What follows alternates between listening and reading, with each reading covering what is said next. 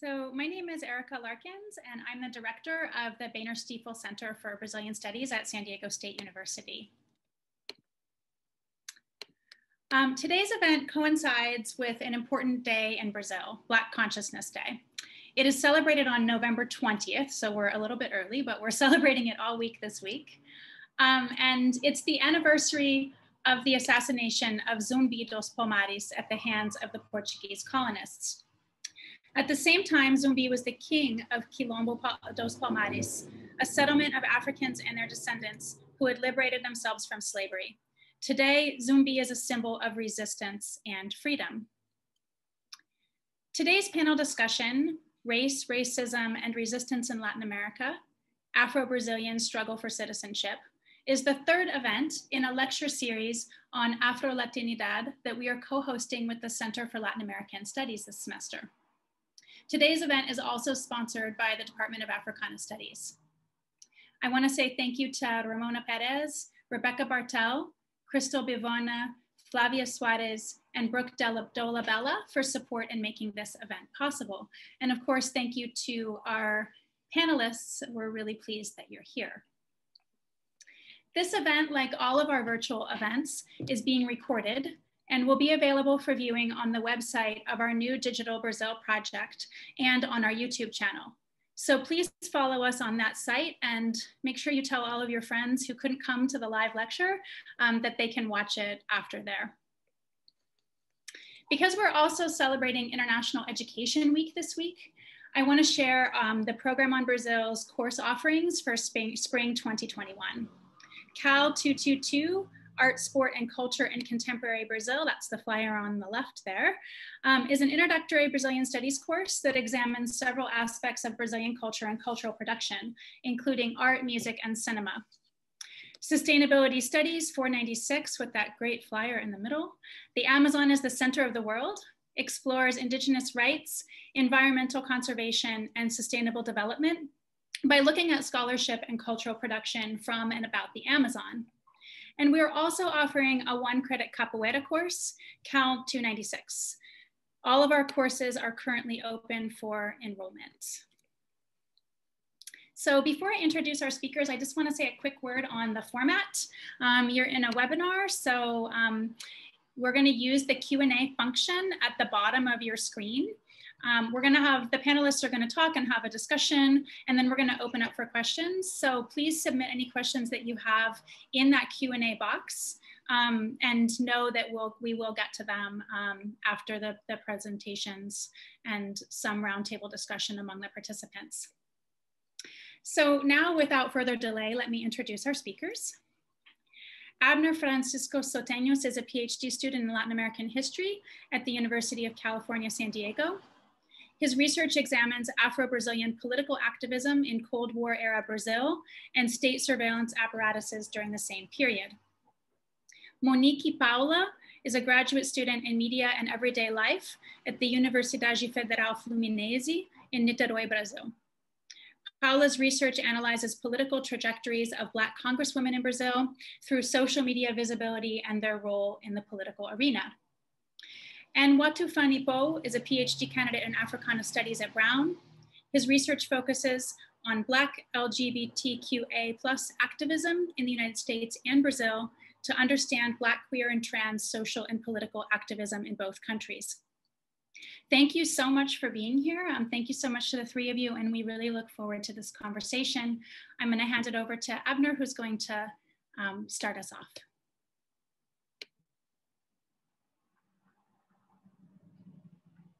I think. I think he's going to start us off. There he is. Okay, he's going to start us off.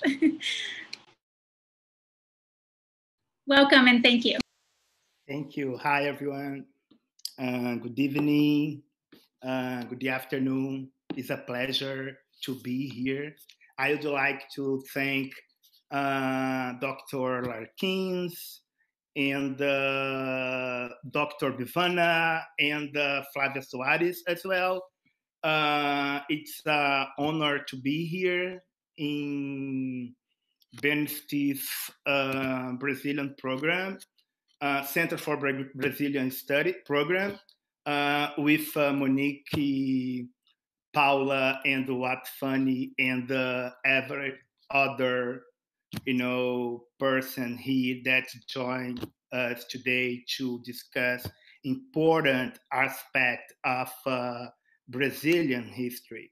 So I would like to provide an overview about Brazilian history and how Black people and the indigenous people or subaltern group have been facing racism, inequality, and also how they have been struggle against this sort of situation. On Sunday, Brazil ended its local election that took place in more than 5,500 municipalities across the country.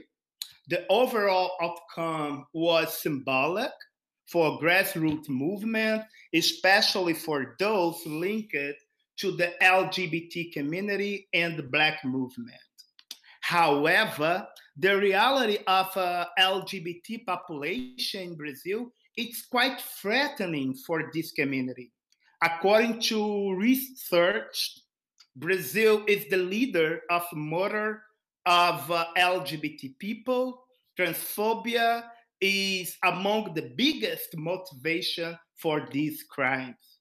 Likewise, Afro-Brazilian population is the main victim of state violence. Just to give you all an example, Afro-descendant population in the US is about 13% of total population. I think you can see in a chat on my screen.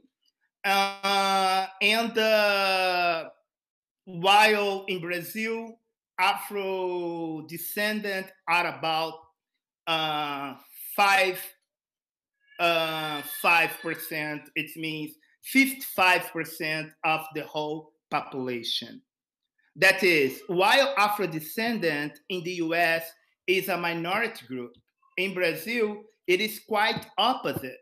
Afro-Brazilian is the biggest ethnic racial group over there. As you can see in my slide, the comparison between but Brazilian population by ethnic racial group. We have here Black and the brown and mixed race. It's comprised Afro-Brazilian population, right? That is sort of 55% of the whole population in Brazil right now. Last year, Brazil police force killed 17 times more Afro-descendant than here in US in 2019.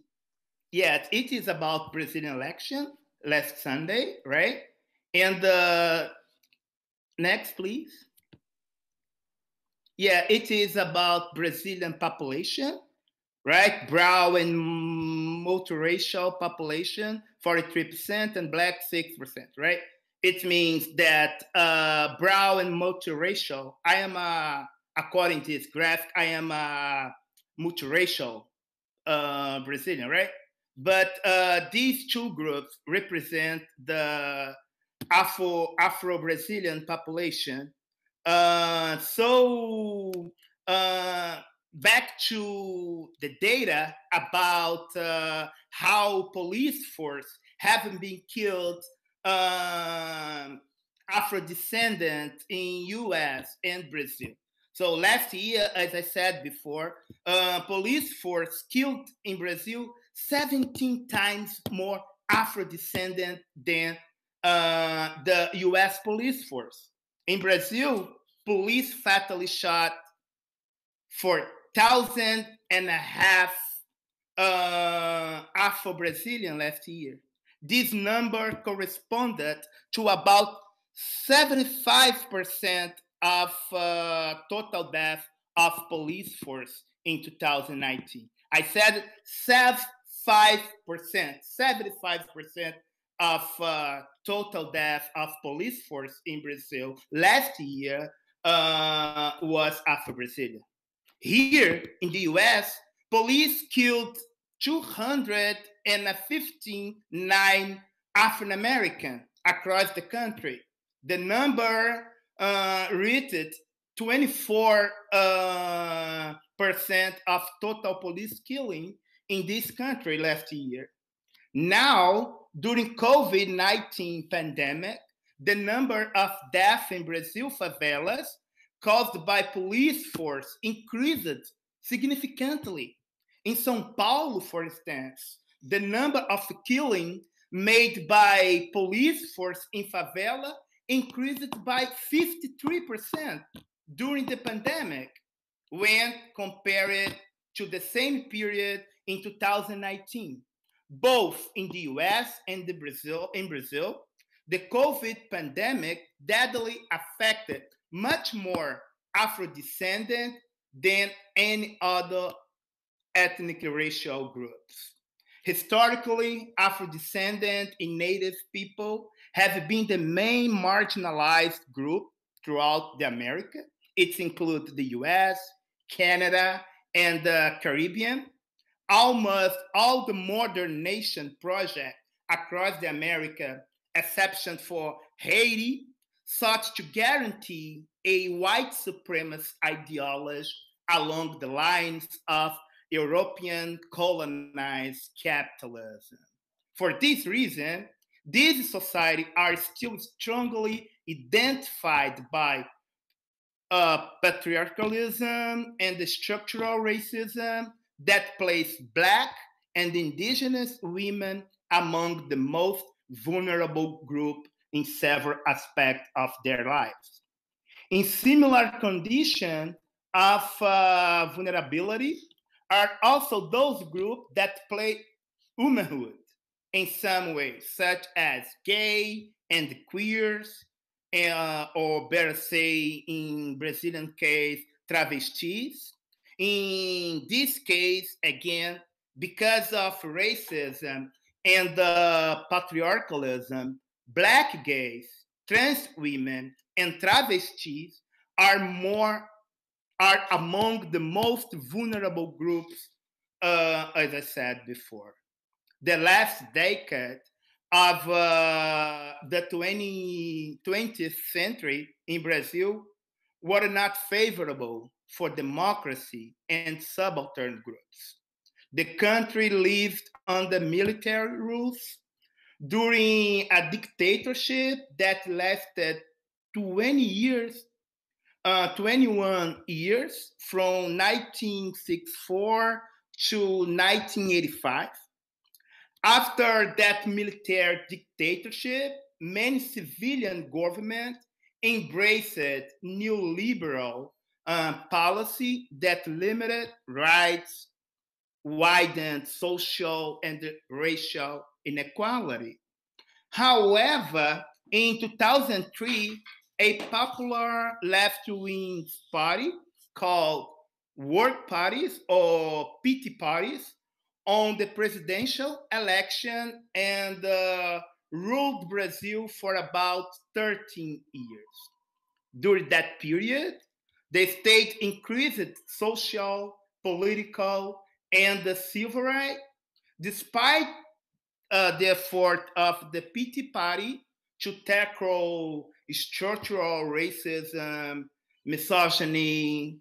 The rate of violence against Afro-Brazilian and LGBT population remained extremely high. Brazil now has the third largest prison population in the world, behind only the US and China. However, in 2016, the PT party was overthrown by a coup d'etat led by political force within the justice system, parliament, mainstream media outlet, and big companies such as banks. The 2016 soft who destabilized the country, domestic politics. It allowed the victory of a far right-wing coalition led by Jair Bolsonaro. Jair Bolsonaro government nowadays combine a sort of military rhetoric with a neoliberal politics. That is, Bolsonaro government is the sum of the most dangerous project that ruled Brazil in recent times. Despite the violence spawned by structural racism and patriarchal logic, subaltern groups don't live in a state of political apathy. On the contrary, they have been creating countless strategies and alliances to resist hegemonic groups. The Black population in Brazil, for instance, has been faced multiple violations against itself. Social movement as Black feminist movement, hip hop, samba, Brazilian funk, popular educators, quilombola community, that means maroon communities, Black scholars from the past and the present have been thinking about and propose possibility to ban the genocide of a Brazilian Black youth and gender violence as well. They affirm a society that recognizes or must recognize Afro-Brazilian and the native people as a fundamental part of what Brazil is today in its most powerful and fraternal dimensions. At the same time, Afro-Brazilian has been inviting progressive white people and other ethnic groups to build up an anti-racist and a truly democracy coalition. So to talk more about this situation or current Brazilian background in terms of race and gender and race, I so pleasure to invite Monique Paula to speak with us for about 15 minutes from now. Join us, Monique. Thank you, guys. Thank you, Abner. The information is hard. All the time we know, we hear about the statistic of Brazil. Is hard for us, but it's necessary to focus on and for real way to change, to transform the real situation. I will share my presentation.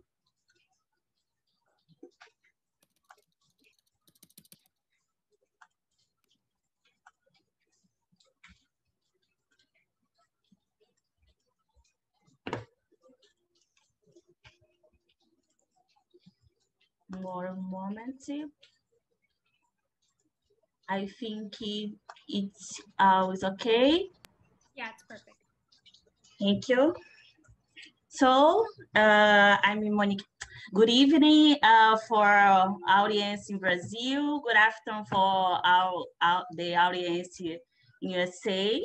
I'm Monique Paula. I'm a master's student at a postgraduate program in media and everyday life at a Federal Fluminense University, Brazil. I conduct my research with Dr. Andrea Medrado, and Dr. Renata Souza, and Dr. Carla Baiense.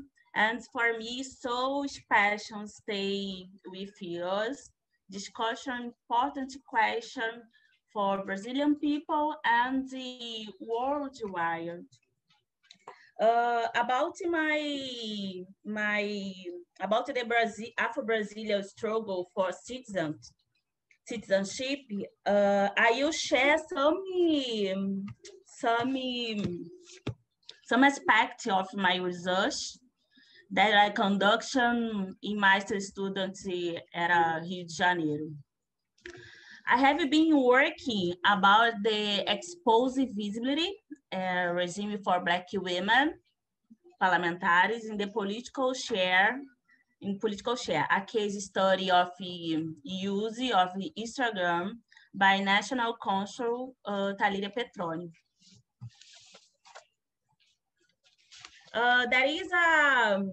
I developed this research with 5 important session topics. One of them, Culture of Fear by Glessner, 2003, Black Population Genocide, Nascimento, 1978, Necropolitic by Mambembe, 2018, Political Feminicide by Souza,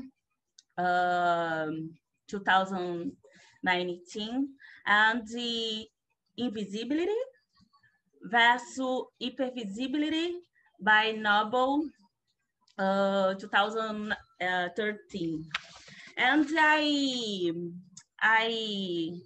bring the message by Nina Simone.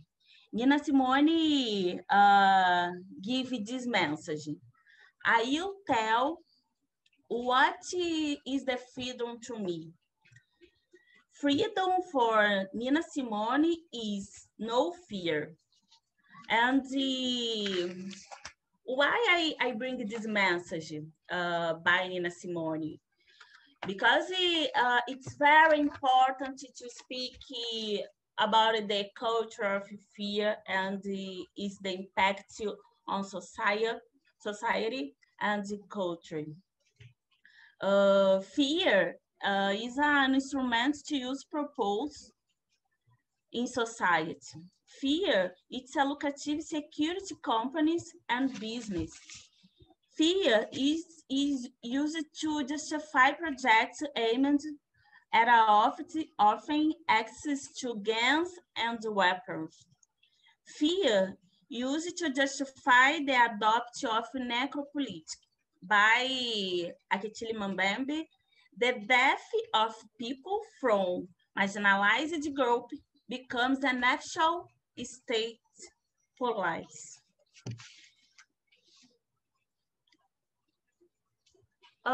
In this point, I bring the post of Instagram by Thalíria Petroni. Thalíria Petroni is a national congress, national council at Brazil. And at a moment, Thalíria Petroni is being protected police at the death threat to struggle for racism, women's rights, LGBT rights, and a popular political project for Brazil. These are the manifest, international manifest in support to Thalíria. And Thalíria said for us, attacks on women and Black body should not be naturalized in any context, including the exercise of parliamentary mandates and in the electoral process.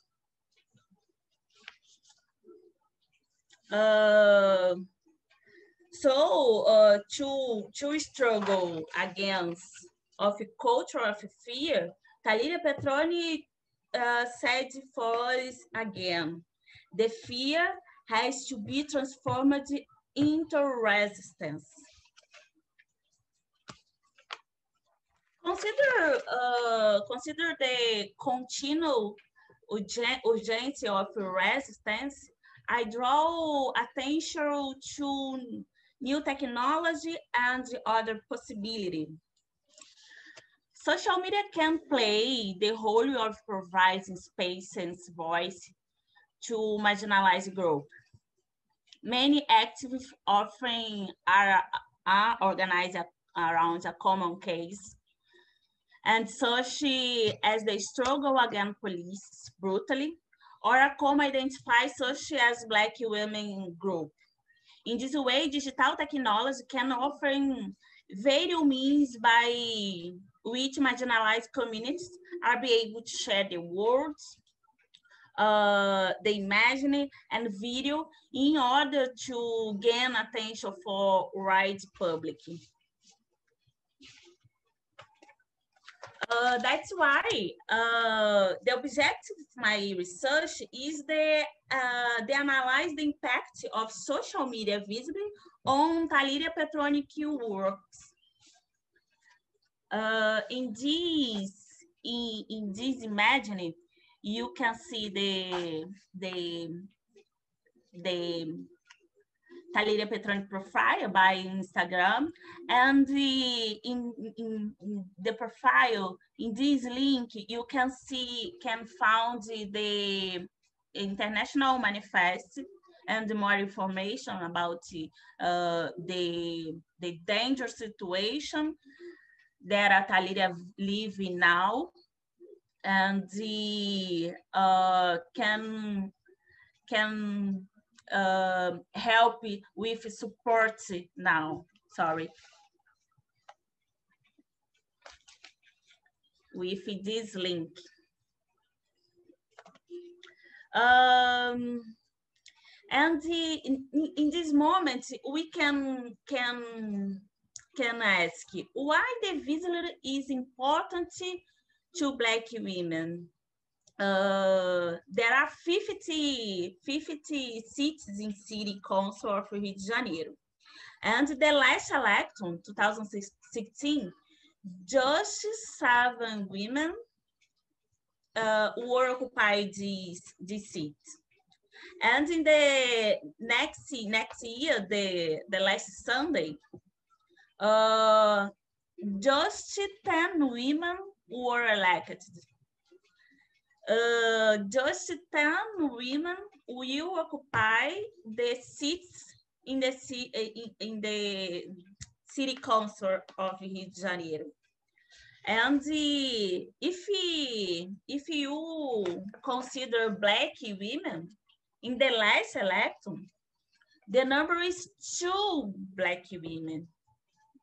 And one of them was brutally murdered. In this year, the number is 4. Just 4 Black women were elected for the seats in the City Council. This number is very large for the really population of Brazil and of Rio de Janeiro. So to speak about the visibility and the regime, of visibility, you need to, it's necessary to keep in mind what's happened the Brazilian national policy in this moment. Brazil represents an interesting test case to analyze the multiple sets of visibility. Have elected 2 presidents, progressive presidents, Luiz Inácio Lula da Silva and Dilma Rousseff, for 2 consecutive term each. The Works Party, Partido dos Trabalhadores PT, was removed from power in 2016 with the impeachment of Dilma Rousseff. In October 2018, a far-right population, Jair Bolsonaro, was elected, making a significant right shift in a context of right-writing, political stability, and the economic crisis, many fundamental rights have been under attack, with an increased persecution of social movement leaders, alternative journalists, and left-leaning political, among others. And the same year the Jair Bolsonaro was elected, in October 2018. Before October 2018, in March, Marielle Franco, a Black and lesbian city councilwoman in the city, Rio de Janeiro, was brutally murdered, and the crime remains unsolved. In this picture,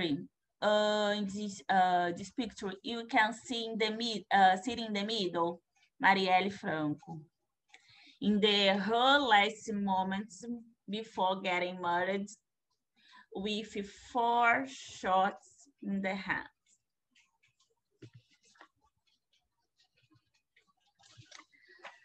You can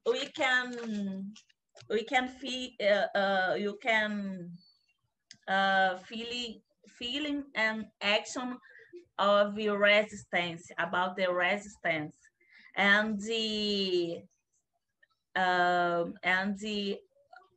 legacy of Marielle is conduction in our country, in the city, and in 2018, her party, the Liberty and Socialism Party, PSOL, decided to adopt a radical strategy to increase the representation of Black women in the politics. Launching then a candidate Occupy is set in the city council and the Congress. The strategy was provide successful in Rio de Janeiro. 3 Black women were elected at the state level. Dani Monteiro, Mônica Francisco, and Renata Souza, and 1 Black women were elected at a national level, Talíria Petroni. In this point, we can see this woman in the first picture. We can see Dani Monteiro, Mônica Francisco in the middle, Mônica Francisco, and Renata Souza. And the t-shirt we can read, "Stopping Killing Us."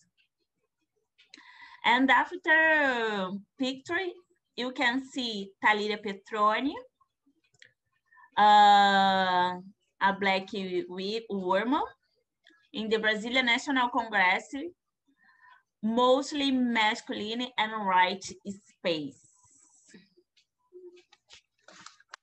And this woman became popular known as Marielle Cid. And the Marielle Cid from the recent election last Sunday, we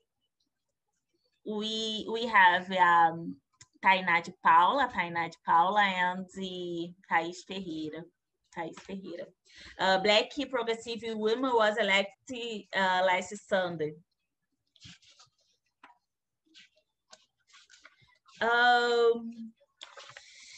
So think about the hypothesis of my research.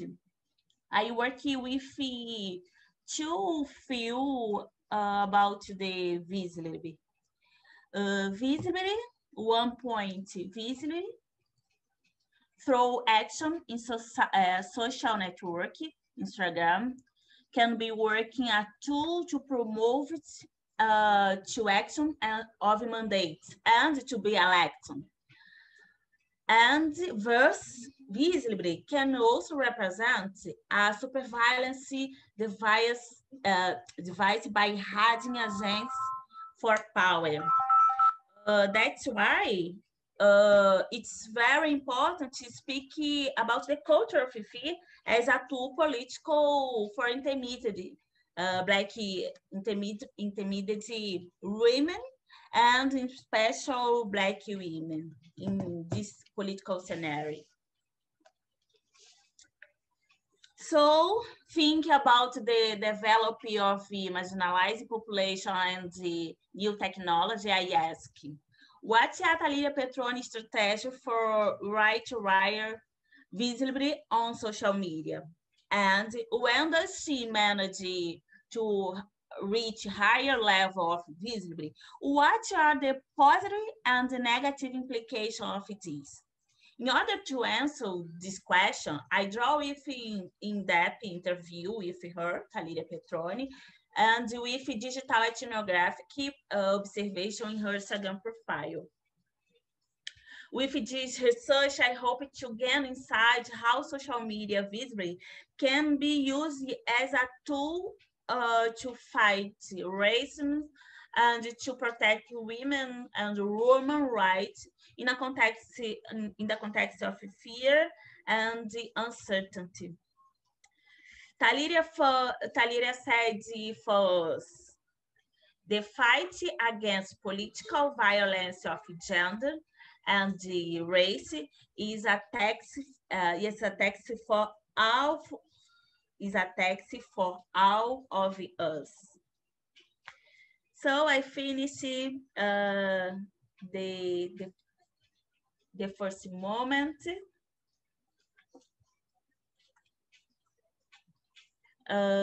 Thank you, Abner. Watufani, please.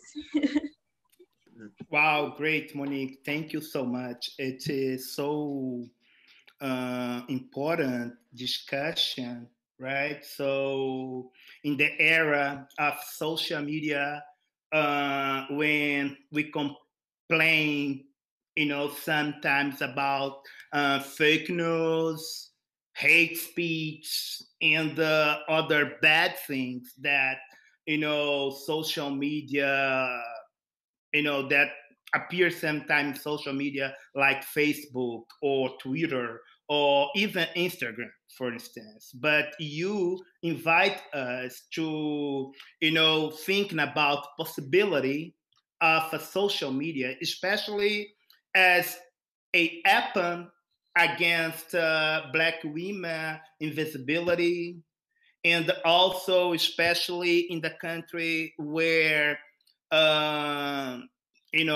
traditional parties didn't share, among Black people, especially Black women, the same amount of resource, money, to they care their process of election. So social media has been an important tool to thinking about or to provide visibility for Black women and the other underrepresented groups in Brazil. Thanks a lot. We'll back to talking about that. But for now, I would like to invite my dear friend and also as Monique, Black activist and the scholar as well, like Monique, Watufani Poe. Please join with us and thank you. Welcome. Thank you so much for that introduction, Abner. And I'm so excited to be able to converse with both Monique and Abner in the Q&A session, because I learned so much, and I think it was really important the ways that their talks were contextualized. I think it connects a lot with the things that I'm going to talk about. And so I'm really excited for the Q&A exchange that's going to happen in a bit. I'm just going to share my screen real quick.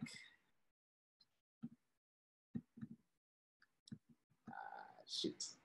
Okay, let's do that. Okay.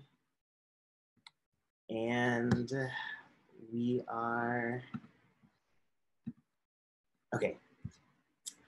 So I want to say thank you to Abner, to the Center for the Latin American Studies, the Center for Brazilian Studies, and the Department of Africana Studies at San Diego State for this invitation to speak tonight and to present a little bit on my research. This presentation is based on dissertation research that is currently in process. I'm in the process of finishing up research and also writing. My presentation and my dissertation is entitled Resisting Fragmentation, the Radical Possibilities of Black LGBTQ Activism in Brazil and the United States. I'm a PhD candidate at Brown University. I work with Keisha Khan Perry, James Green, Marlon Bailey at Arizona State, and Anani Zizenyo, who unfortunately passed in this past month. And so I want to dedicate this presentation to him because none of this research would have been possible without his amazing research. And anybody who knows Anani, who knows his research, knows that he's extremely influential in the field of Afro-Latin American studies. And so I personally want to thank him for all that he's given to me and so many others. Okay, so let's get in. So for the structure of this presentation, I'm going to begin by talking about two contextualizing examples that point to the research that the larger overall themes that I'm talking about in my research. Then I'll talk through my research questions and themes, the theoretical interventions that I'm making with this research, and then the political motivations that are driving this research. Okay. So in July of 2016, Diego Vieira Machado, pictured here, a Black gay student activist from the Federal University of Rio de Janeiro, was killed in what appeared to be a hate crime. Black and LGBTQ activists claimed his death as both a racist and homophobic attack, channeled their outrage into organized action. They charged that Machado's social location as Black, gay, and a working class scholarship recipient marked him as a target on 3 fronts. And any response to his death had to reckon with the specific challenges that people who live at the intersections of these social positions face.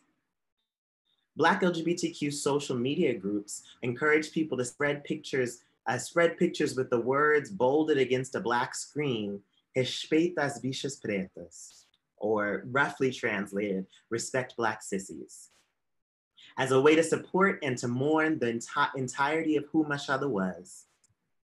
Through this, Black queer activists also sought to locate Machado's queerness in the colloquial language of the Black working class communities in which he came, identifying the attack against Machado not as an attack on gay people, but as against bichas pretas, a term largely understood as offensive, but reclaimed within Black LGBTQ working class communities, allowed Black LGBTQ people to control their narrative, even in this moment of violent terror.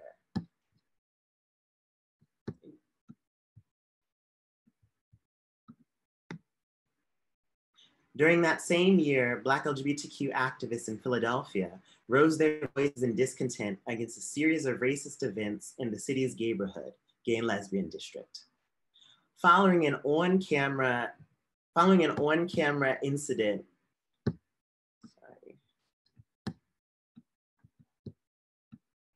Following an on-camera incident in which anti-Black vitriol was spewed by the owner of a popular Black gay club, Eye Candy, Black LGBTQ activists from the Black and Brown Workers Collective led boycotts and actions against racism, not only at Eye Candy, but across the gayborhood. As boycotts continued, the Philadelphia Commission on Human Relations instituted a mandatory training on racial discrimination for all businesses and organizations throughout the gayborhood. As tensions rose, the staff at the Mazzoni Center, an LGBTQ nonprofit in the area, decided to walk out in protest of their CEO. Abdul Ali Muhammad, a former Mazzoni staff person and member of the Black and Brown Workers Collective, pledged to go on a medication strike, refusing to take their HIV medication until the CEO was dismissed.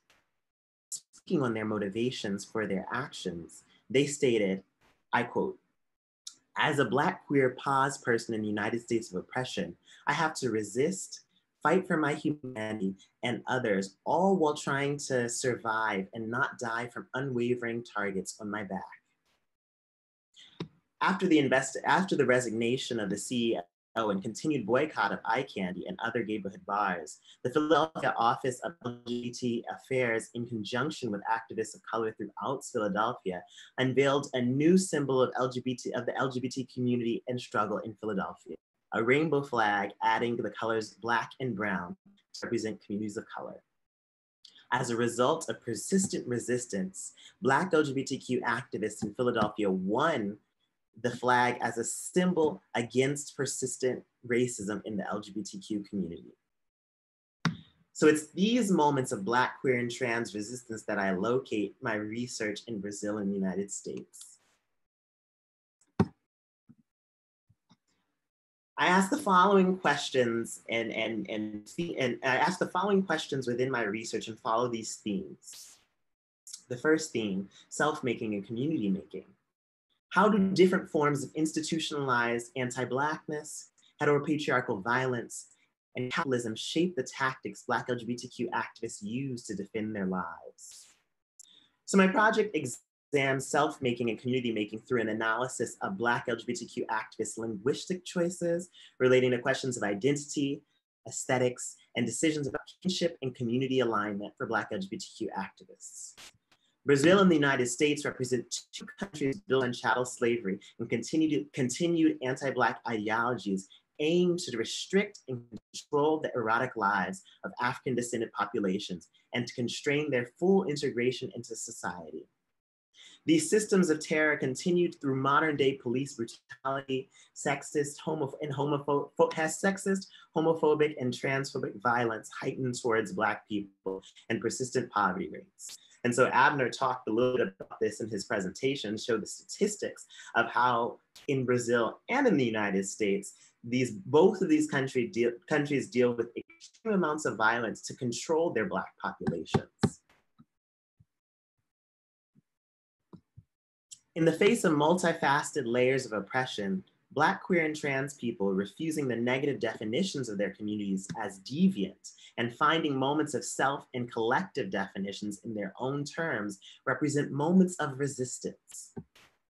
As Black, queer, and trans people have noted to me during research in Brazil, utilizing terms like bicha preta as reclaimed and redefined collective identities for Black LGBTQ communities become moments of self and community definition against imposed definitions. I pay close attention to these moments of self-making and community making throughout my research. Navigation of space. How do Black LGBTQ people's social position and worldview help them to push radical justice movements and LGBTQ liberation movements to become more expansive, to have more expansive renderings of resistance? So for marginalized communities living at the intersections of multiple axes of oppression, choosing an organizing space can be a painful war between one's identities. For Black LGBTQ people, aligning politically with LGBTQ advocacy groups oftentimes can mean silencing issues connected to one's racial identity, while working with Black organizations can mean facing homophobia within one's activism. Forming autonomous Black LGBTQ spaces might lead to the inability to reach one's activism across all or aforementioned communities. In my own research, I give attention to how Black LGBTQ activists navigate working within these multiple kinds of organizations and how they continue to fight for full recognition of the multiple systems of oppression that shape their lives. Freedom manifesting. How do Black LGBTQ activists organize and enact their own freedoms and utopic spaces? From activist manifestos to artistic imaginings to alternative forms of kinship, Black LGBTQ activists have brought forth what Jose Munoz calls a futurity of queerness, meaning they envision a world that contains their freedom and they work in grassroots movements to manifest that socially just world in the now. For example, activist organizers of Bachiku, an event which was started as a Black LGBTQ-centered social space in Salvador and has grown into an intersectional grassroots movement for Black LGBTQ people across Brazil, describe the space they are creating as one that, quote, challenges gender roles and societal norms. It's about owning your body and your freedom, end quote. My observations and interviews with have shown me that Black LGBTQ activists are preoccupied with creating, quote, spaces of refuge, to borrow from Rachel Harding, that allows them to take ownership of their body and subjectivity to experience living a kind of freedom unavailable to them outside of these spaces. Through interviews with Black, queer, and trans activists, I uncover various ways Black LGBTQ activists imagine and live their utopic freedoms, utilizing collective activisms and creative imaginations. And finally, diasporic connections. What information flows across the Black queer diaspora are apparent in Black LGBTQ freedom struggles in Brazil and the United States. So I'm interested in how Black, queer, and trans subjects understand themselves as part of a diasporic movement in the Americas. My preliminary research demonstrated how activists in Brazil utilize poetry and other literature written by Black LGBTQ pioneers, such as Audre Lorde and James Baldwin, to politically organize a Black LGBTQ community in Brazil. In the United States, the recent assassination of Rio City Councilwoman Marielle Franco sparked emotional statements of solidarity from Black queer organizers in the United States and called activists to understand how Black queer stories in the US and Brazil are correlated. So finally, I want to talk about some theoretical implications that I see that my work will have throughout the field. And one of the first ones is thinking through ruptures. So thinking through how ruptures of the national space as the only lens through which Black LGBTQ communities can be analyzed. So how does thinking through both the United States and Brazil at the same time reimagine how we can geographically approach research of Black, queer, and trans communities?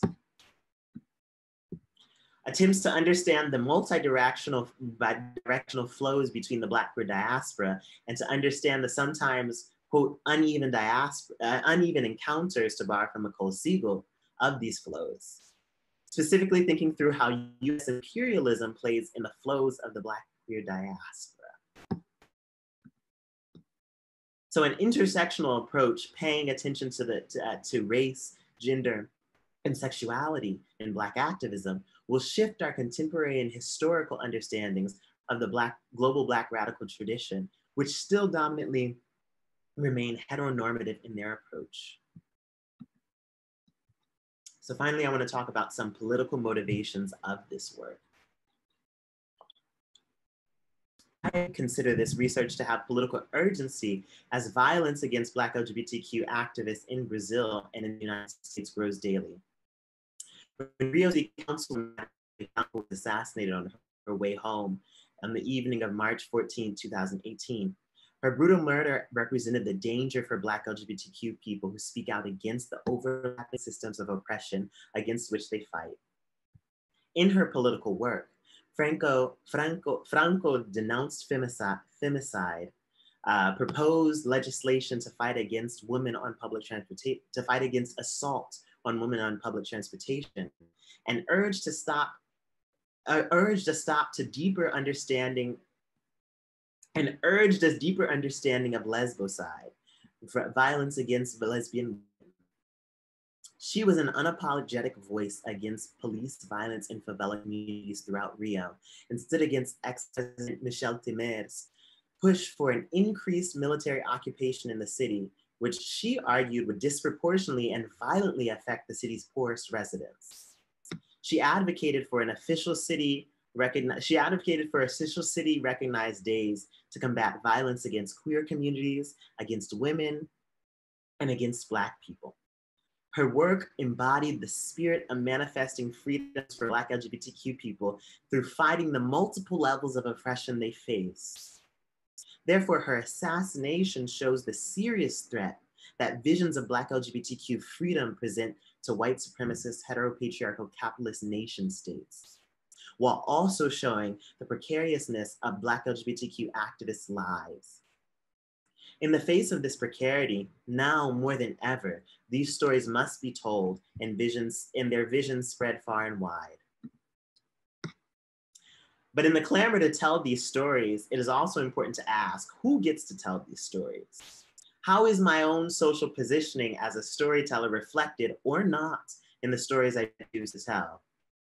Recently, in the release of Netflix documentary on Marsha P. Johnson, The Life and Death of Marsha P. Johnson, which came out in 2017, another Black trans activist and artist, Tourmaline Gossip, questioned who gets the support to tell Black trans women's stories. Lamenting about the stealing of her ideas and archival work recovering the life of Marsha P. Johnson by cis white male director of the documentary, she says, I quote, "I'm still lost in the music trying to hashtag pay it no mind and reeling on how this movie came to be and makes so much money off of our lives and ideas," end quote. Gossett asked the important question of how people outside of the community write about and capitalize on the lives and deaths of Black, queer, and trans people, stemming from a long history of white elite trained academics robbing Black LGBTQ communities of their story. This problem stems from the lack of reflexivity on the part of the authors and creators of these works on Black, queer, and trans communities, and the distance between their own positionality and the subjects that they're researching. Taking these historical and current day wrongs into account, reflections about my own positionality as a Black queer person from the United States must be considered in my own theorization of diaspora, citizenship, and freedom.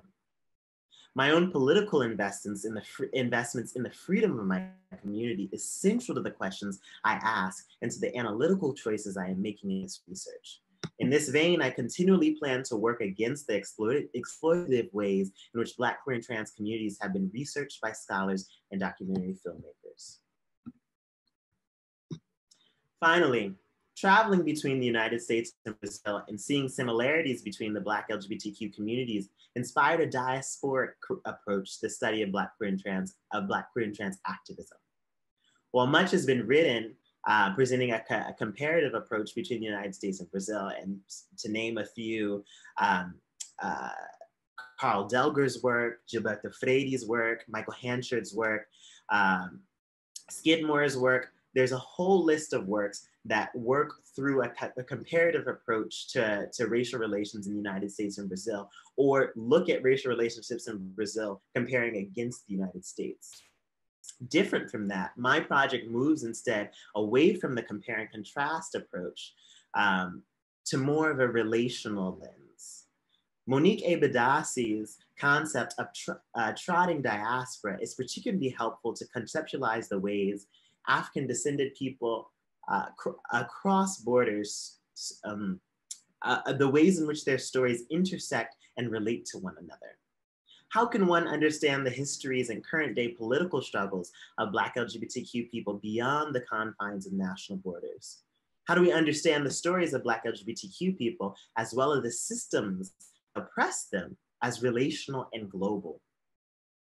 My work moves in line with Latin Americanist scholars who have broken down the boundaries between constructions of race in the Caribbean and Latin America and constructions of race in the United States.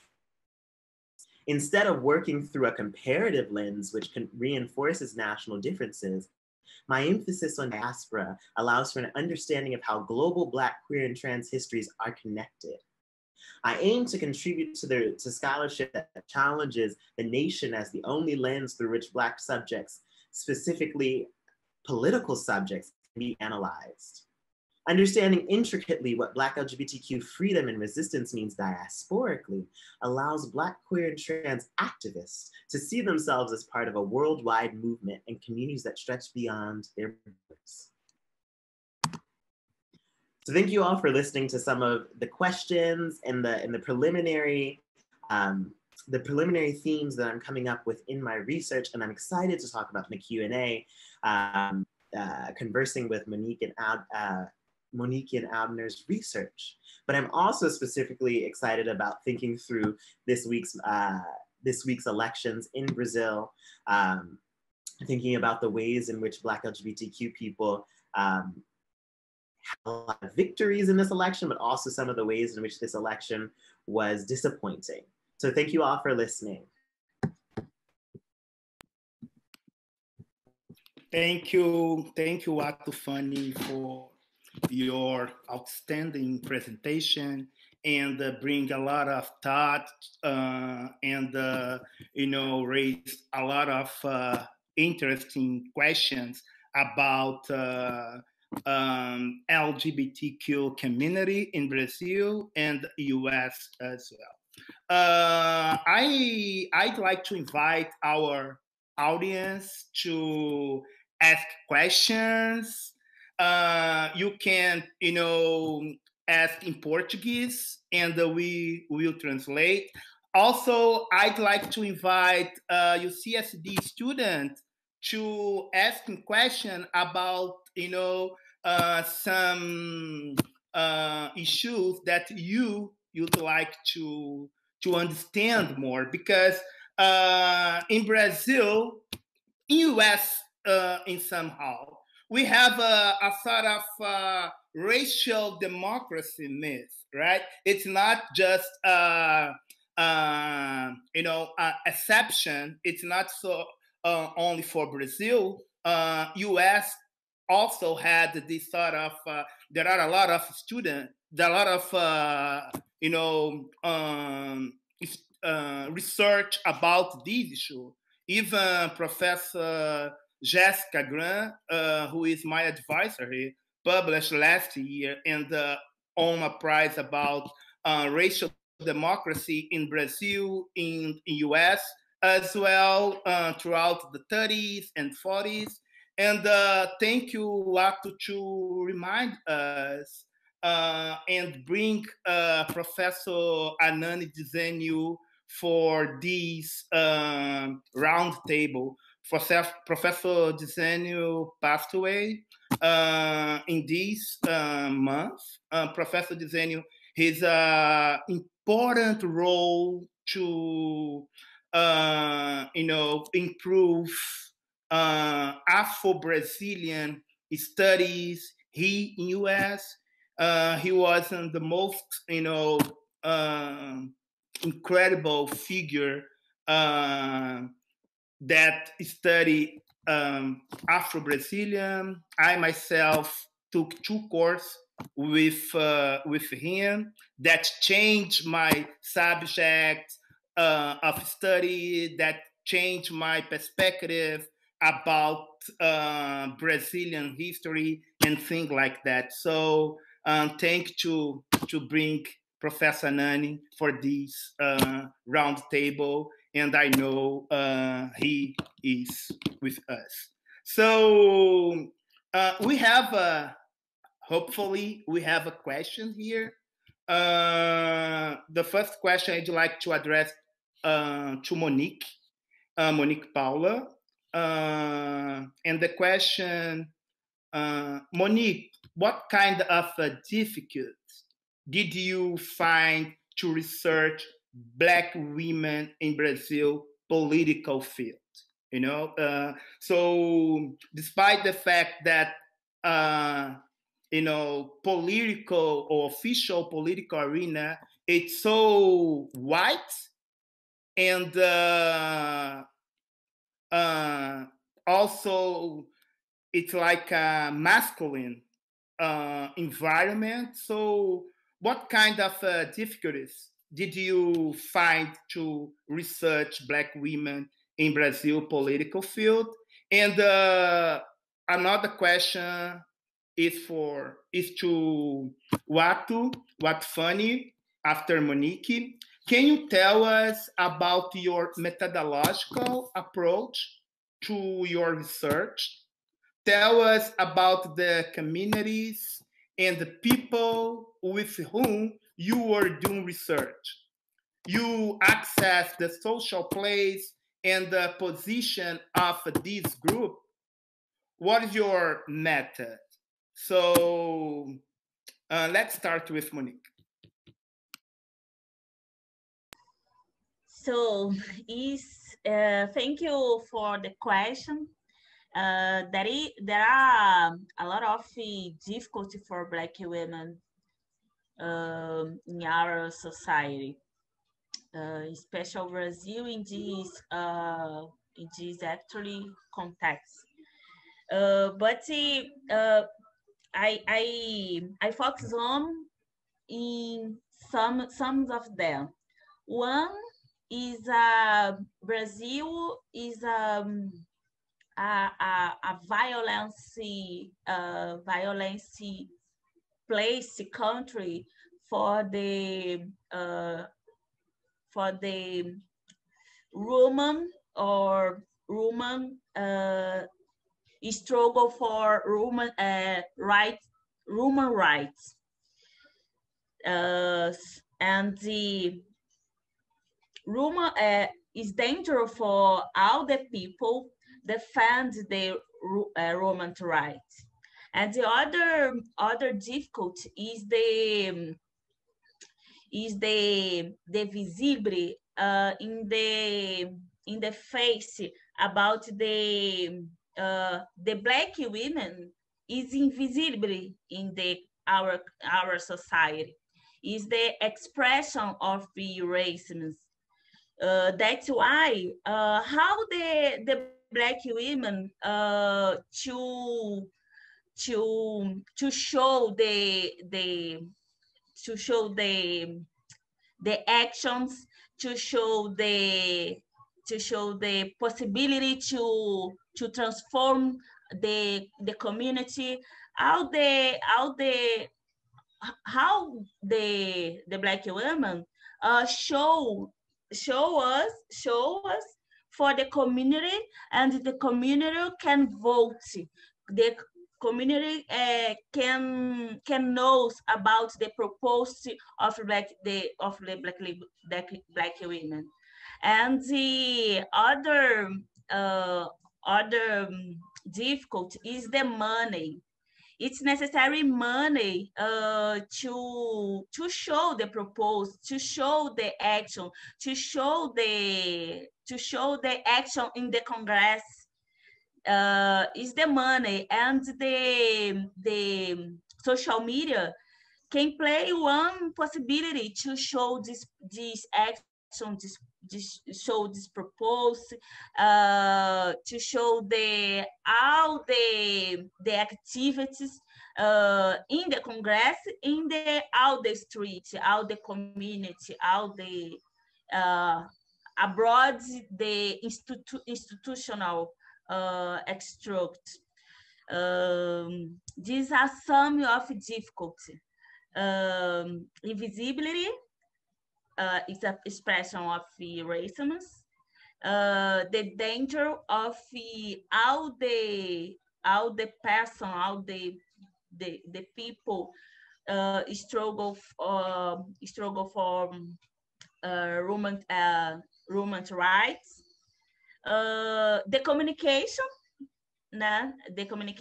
because the social media can play a possibility, because the traditional media in Brazil is so hard to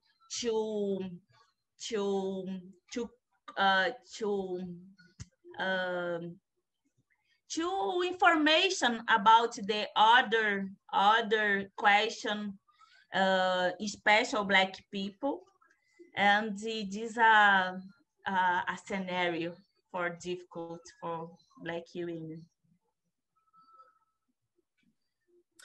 Great. I hope they answered the question. So I'll launch into the next question. And I actually wanted to piggyback off of something Monique was saying. So the question that I'm going to answer is about methodology, and I'm actually excited. Me and Monique will have to converse afterwards, because I also converse a lot with social media, specifically because of the ways in which social media opens a space for for Black people in general, but specifically with the communities I'm dealing with, Black LGBTQ people, to find a safe space to be able to connect with one another and talk with one another. So in a lot of my interviews, folks have talked about how the first place, even before there was any physical space for Black LGBTQ people like Bachiku, the first place where they found a kind of connection with one another was through social media. So social media has really had an extreme importance, especially with this latest generation of Black activists. So moving on to my methodological approach, I've been blessed in my committee to have a kind of interdisciplinary makeup of my committee. So with two really strong anthropologists and a super strong historian, my project has really come to be an ethno-historic project. So borrowing from J. Loren Torrey's construction of ethno-historic methods, I'm really thinking through both the contemporary and the historical moment through ethnographic investigations, oral history, and textual analysis of the archive, and especially Black LGBTQ people's personal archives. In addition, I also make use of performance studies methods, thinking about reading the performance of self, and the performance of the body, the politicality of the body. And so these are all things that I'm using in the kind of methodological approach of my research. In terms of the communities that I'm interacting with for my research, up until now, I've conducted about 60 ethnographic interviews with Black LGBTQ activists split across urban spaces in the United States and Brazil. Specifically, the spaces that I've been in Brazil are São Paulo, Rio de Janeiro, and Salvador. In the United States, New York, Philadelphia, and the San Francisco Bay Area. And so those are the spaces and the people that I'm using to talk to. And in terms of my access to these social spaces, what have I encountered in terms of trying to access these groups? I do a lot of reading in my work, not just on the research that I've produced, but also a kind of research on a kind of read on method. Because, for instance, one of the things that I found is the conversation about my own social position and my own experiences as a Black queer person has been essential to be able to gain access to certain communities. So I remember when I was interviewing Wilson Mandela, who is the founder of one of the first Black gay group in Brazil, founded in Salvador, Adedudu. One of the things that he shared with me is that he gets a lot of requests to do interviews, and he turns down most of them because his own political approach to who is he going to share this story with is that he wants to share this story with someone from his community. It's still a gamble if you're sharing it with someone from your community, but he felt, as told to me, that sharing it with someone in his community makes it less of a gamble than sharing it with someone outside of his community. So my own identity as a Black queer person, but also sharing my experiences, my processes as a Black queer person, as a Black queer activist, has been essential to gain access to space and to gain trust. So that's a couple of, I'm not sure if I answered the whole question, but we can come back to it. But so that's a little bit about where my method comes from. Thank you, Watufani and Monique. I hope you guys enjoy this panel today, and also, be in touch with Monique, with Watufani, with me. We have a lot of interest about Brazilian race and resistance in Brazil nowadays. I would like to invite Professor Erica Larkin to last word. Yeah, I just wanted to say thank you again. Thank you so much, Monique, Watufani, Abner, and thank you to everyone that worked to make this event possible. It was wonderful, and we hope it's the first of many conversations. So thank you again, and good night. I know it's late in Rio, so yes, it is. Thank you for being awake. Thank you all. Thanks so much. Have a good one. Bye-bye. Thank you, Farrell. Thank you. Ciao. Ciao, ciao.